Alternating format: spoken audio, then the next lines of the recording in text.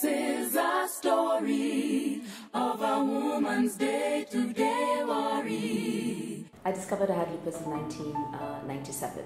In terms of affecting my relationships, I think I was sick at the prime of my life, or at the time what I consider the prime of my life. I was diagnosed, I started falling sick when I was about 16, and my eventual diagnosis was about 24. So for me, it was such a peak time. I was at the university, I was in high school and university at the time I was sick. So in terms of that, during this this time when you are at the peak, when you want to go out, when you want to have a fun time, I had some challenges in that space. And then you also just meet people, interact with people, and begin to realize that that people only like you when you are at your best. Work-wise, at that time, I was working at KTN, so I was on television, and KTN was the only alternative to KBC at the time. So we were, Jimmy Gathu and I were like the younger people on TV, really intense and lots of fun. I was also at the same time pursuing, or had been offered a scholarship at Phoenix Fairs, so which had just started this thing of having a performing arts scholarship, which was the first of its kind. So that was the space within which I was also battling with being unwell and going through this illness that had very little information of it. I have an amazing support system, and I call them my warriors, and my support system can actually be categorized into 3 groups. So these are my group of warriors. There's my family, there's my friends, and there's my doctors, people who have medically taken care of me. And so my family was around me. When the doctors then said, you need a kidney transplant, everyone went to get tested, including my brother at the time who was in high school. So you later begin to hear these stories, which you don't hear until you're in that position, that there are people in this country who have kidney failure and whose family want to be paid to donate organs or to offer to be a transplant, to give their kidney, or just don't want to do it because they're scared and they don't know what the consequences are. That was never a question for my family. When you understand the fact that something like lupus as an illness is very unique in that it attacks your own immune system.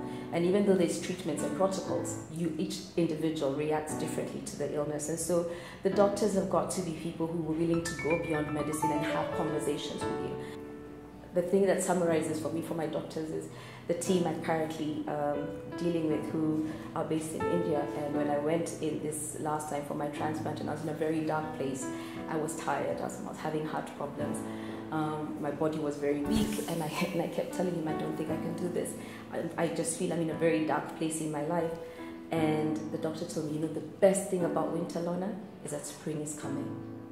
I think the biggest hurdle that I did not quite realize was a hurdle until very recently was the words people spoke about my condition. Because then what happened is I stopped making plans. I stopped dreaming. I stopped being the person who was like, oh, well, I want to have a family, I want to have kids. In what context do they fall with these challenges that I was going through? And that for me was the biggest hurdle. I think the one lesson that everyone, and not even just every Kenyan girl, needs to know is whatever situation you're in right now is the one you need to be in. It's teaching you something. And there are no accidents, there are no coincidences. But I think one of our biggest problems is we have been told about the way life needs to be, and that if you're not attaining particular milestones at a particular time or this, you're failing or you're not there. I honestly believe every single situation you are in, every single thing that you are going through now is a lesson. And so the mantra that I stand by is, God asks one request of his children: do the best with what you have now, today, not tomorrow, not yesterday, but all you need to do is do the best with what you have now. And that's the reason why I get up in the morning, and your best may change from day to day, but as long as every day you commit to doing your best, that's all God asks of you.